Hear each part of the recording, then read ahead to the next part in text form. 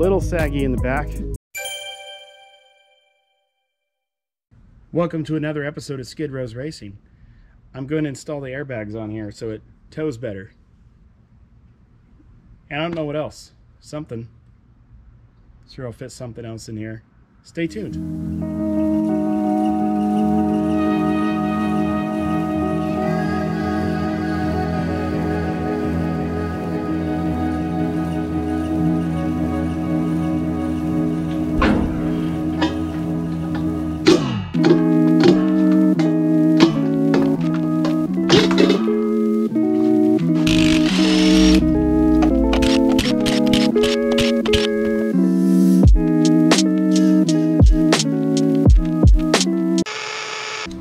So what I have here is the bags that are pre-assembled, and to the best of my knowledge I think they said to leave that nut loose for now.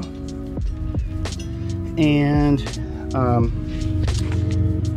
now I need to remove the jounce bumpers and make way for the bags, and they are labeled right and left. That one's an R. This is my second time installing an airlift product because that used to be on bags. Cue to a picture of that from the archives.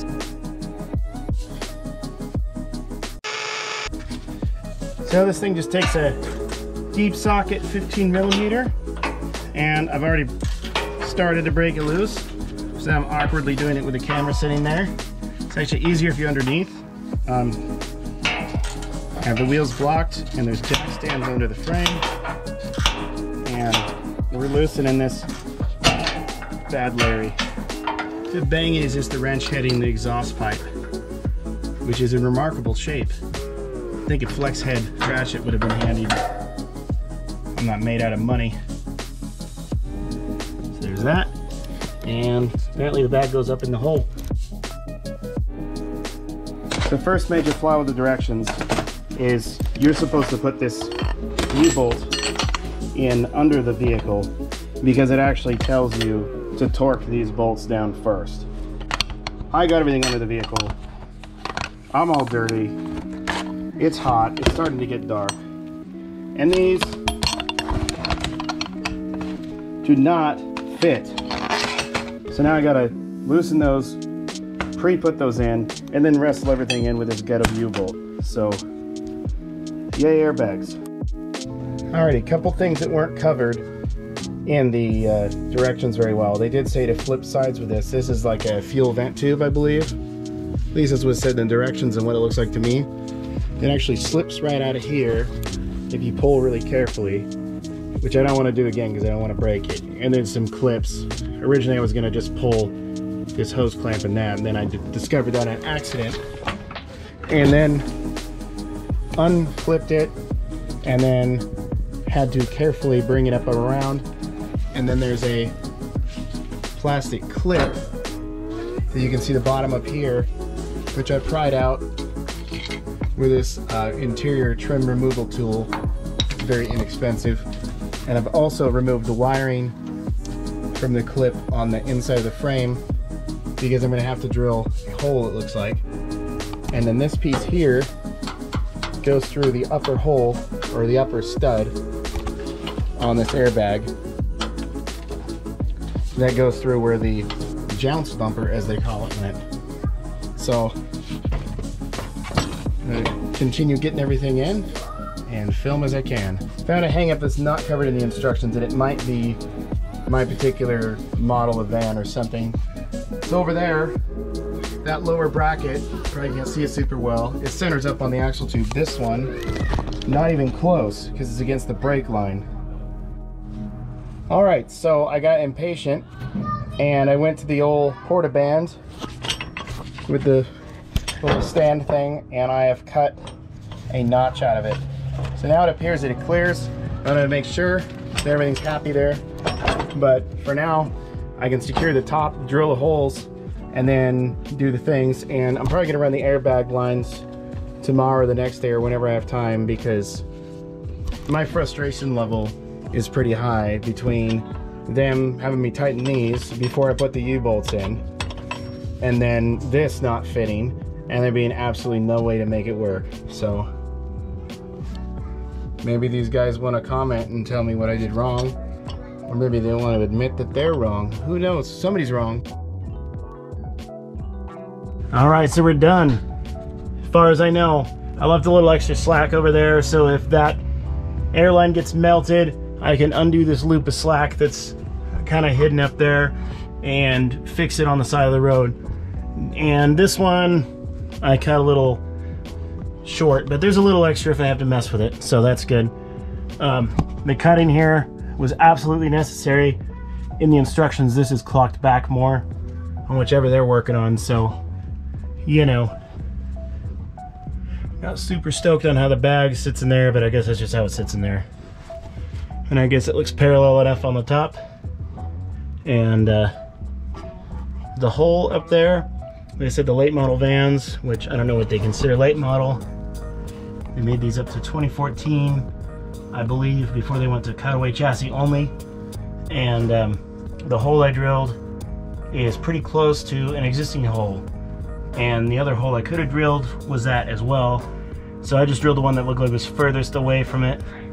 So that looks like it's gonna work. And everything is in place. The fuel vent tube worked beautifully.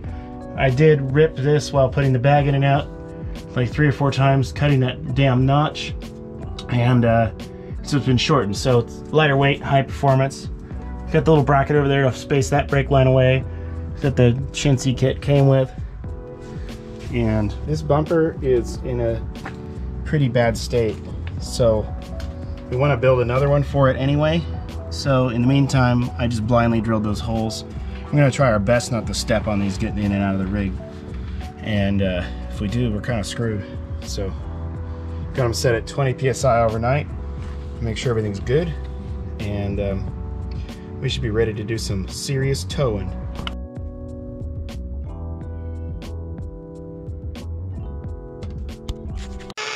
The bags are done. To sum it up, it was very, it's a loud bird.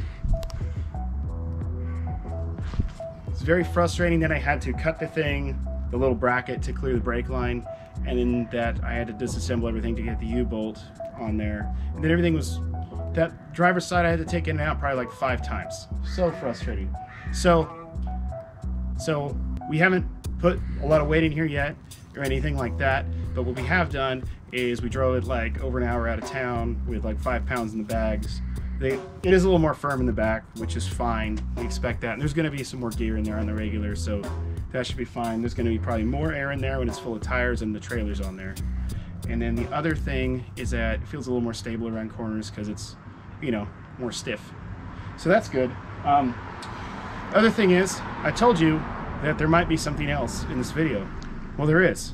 First, feast your eyes on this. Got a new trailer hitch.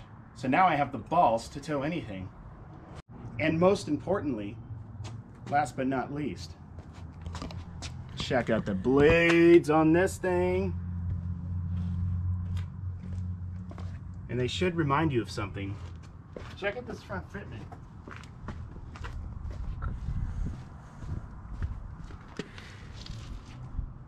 So we thought about going bigger, but it's a little tight here and here. This is going to go away with some kind of bumper we're going to build. But I didn't really feel like cutting this yet. And then the other thing is, I was kind of looking at this from across a parking lot, and this actually looked pretty good. It looks a little gappy right here right now, but there's hardly anything in it, and there's 5 pounds in the airbags, so it's a little springy uppy. So with a load, it should look perfect. The F250 does the same thing. It has had bags in it longer than I've owned it, so I put weight in there, it's good. So other thing is, the other reason we didn't get bigger on the tires, so you can see the door clearance, the door just barely rubs the tire. There's a little slack right here, but the solution is this hinge up here on this roller gets modified and then the door gets cut. I looked into it. They make kits, but they're in the range of $400. So at some point I'm going to get another one of these from the junkyard or eBay or something and I'm going to make my own and figure it out because I don't want to pay that kind of money, and I'll make a video about it when I do it. So all that's left before we tow is basically change the oil, kind of look it over a little more, but alignment's been done, drives better, and it actually still did pull to the left on the uncrowned roads after all those parts were in, but it had an alignment issue. But I'll cut that short and leave it at that. So everything's good. Thanks for tuning in. There is a playlist called Van Vlog. Check it out on the channel. Thank you.